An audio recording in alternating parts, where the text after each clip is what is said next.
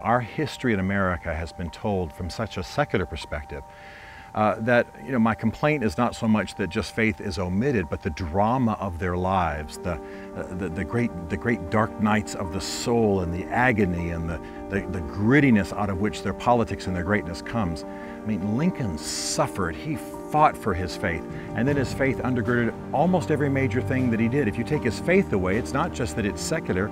It doesn't have the poetry, it doesn't have the drama, it doesn't have the meaning, it doesn't have the blood and the mud and the grit that a human life has.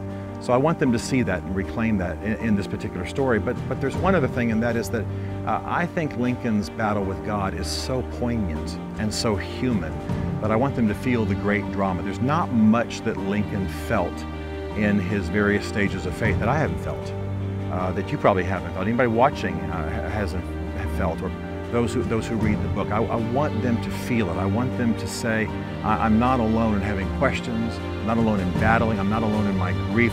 This is human, this is real, and greatness can still arise from it on the other side.